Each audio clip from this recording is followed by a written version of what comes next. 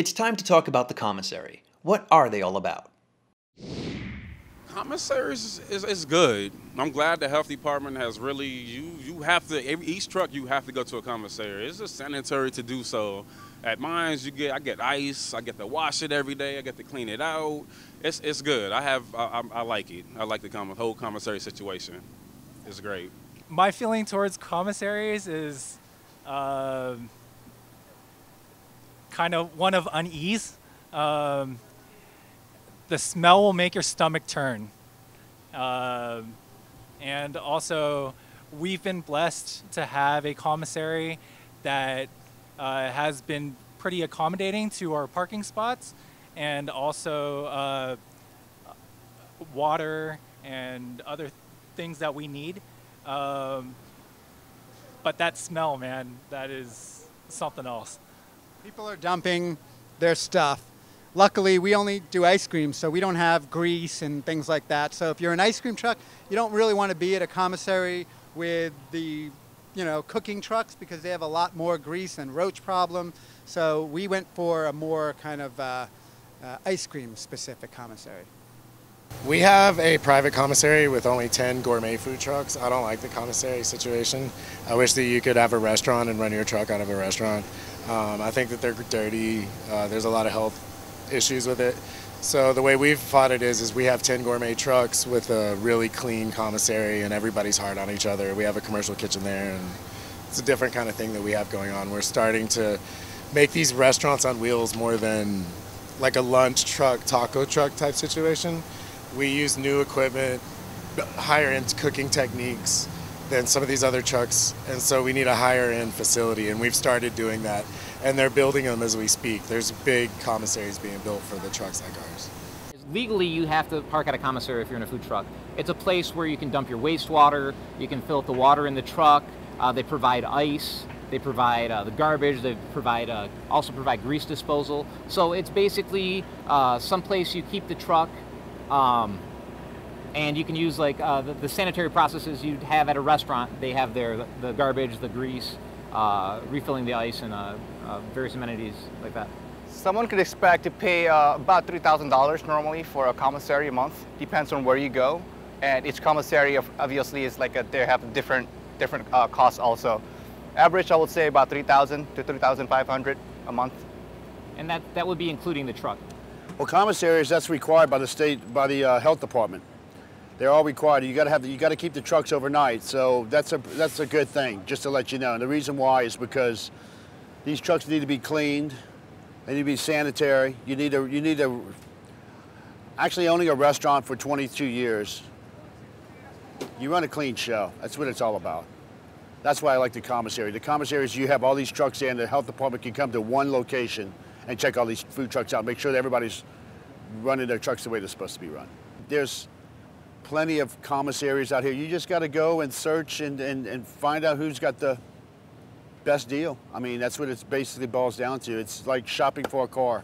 You need to find who's got the best deal possible out there. I like commissaries. I mean... I don't. They're gross.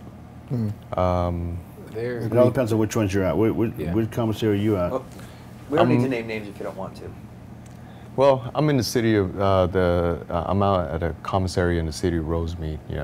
Commissaries are not going to be, the best environment to be part of, but to have a commissary is, I definitely understand why we need it, because where are you going to go dump your waste? Who regulates that? And I wouldn't want my neighbors who, let's say if they had food trucks and bring it home and dump their waste and be sloppy about it, and maybe drain it on a street somewhere where whereas, commissary, you're able to have that. It's a place to do all of this stuff, see? So it's like, for me, commissary is like a kitchen, or not a kitchen, but a washing room, yeah. I want a washing room. I don't want to have the washing room in the living room. That's just me. Commissaries for me are disgusting at times. People just dump their waste wherever. I mean, some are better than others. I can honestly say that. Some are definitely better than others, cleaner than others. But I mean, just coming from a restaurant background where everything should be in its place, everything should be cleaned up, neat. I mean, sanitation's a big, a big part of the food business. Just going around and seeing what you have to walk through to get to your truck sometimes is kind of off-putting. But I mean, I think if there's some new ones that came out, if they were updated, like just a better way to dump your waste, if it went right down in a disposal area instead of just on the concrete, flowing into ravines and things like that. And if people were held accountable for just throwing their trash out the door, sometimes they could be, it could be a world of difference. So the rules and regulations at the commissaries aren't really health code status. No. No. It's pathetic what they do. How do you feel about it, Steve? No, it's gross. If I swear to you, no, you have to. Legally, you have to go to a commissary. Oh yeah, you got to keep your truck at a commissary.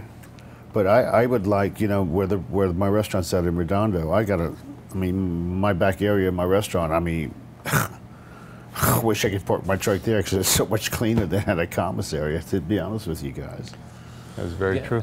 But it's it's a catch-22 where you need to park your truck someplace, you need to be able to dump your wastewater, you need to be able to refill your water. Exactly. So, there's a necessity. But guys, though, the health department, when they go there, they look at this and what do you think they're thinking? Seriously. Seriously, when they walk up to your truck to go and inspect your truck at the commissary, do you know what they have to get through to get to your truck? Seriously, guys. Yep.